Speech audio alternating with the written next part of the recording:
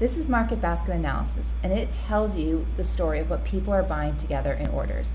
And by looking at this, you could uncover associations between lots of different products that you probably didn't even know about. And you could rank it and sort this chart by total orders or just orders from new customers, or what are the combinations of products that make up the highest number of sales, or sales just from new customers. And you can sort these columns to understand the different ranking and combinations. And this is an analysis, like all the analysis, but this one in particular is extremely hard to do manually.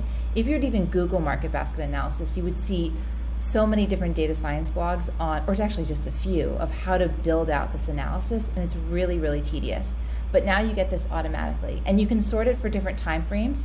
So we can do it for like a 2-day window, 6 months, over a year, a particular acquisition month. So you can really dig into all the different combinations automatically and quite quickly.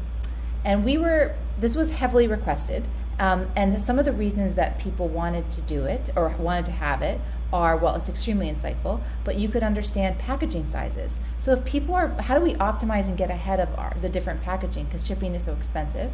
So understanding the different combinations of products and different orders can help you really understand that and get ahead of it. Or if there's different bundle opportunities or promotions that you can put together based off of your inventory that people are most likely to buy together, what can we do with that? So just knowing what people are buying together in orders and analyzing it in a strategic way by orders or revenue can give you lots of ideas for future experiments or help you validate current upsell experiments that you're working on now. And here it is in Peel, available for you. And that's it. Thanks.